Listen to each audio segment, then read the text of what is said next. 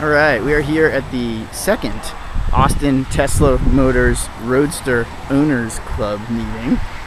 We've got 5 Roadsters here, and first one here is in some ways the most unique. It's a 2010 Roadster model Sport.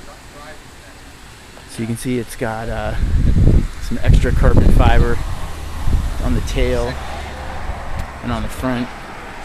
And then it's got extra horsepower, better brakes. It's actually got a glove compartment.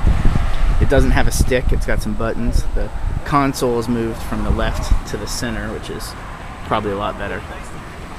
And then we've got my orange one, number 83, which was the first one in Austin. And number 85, Barry's. And we got Steve's silver one. And Jeff and Marty's light blue.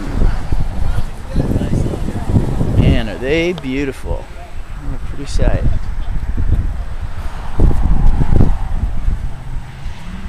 We are here at the Wild Basin Overlook on 360. And it's kind of a cloudy day, but it's still a great view. Both the scenery and the cars.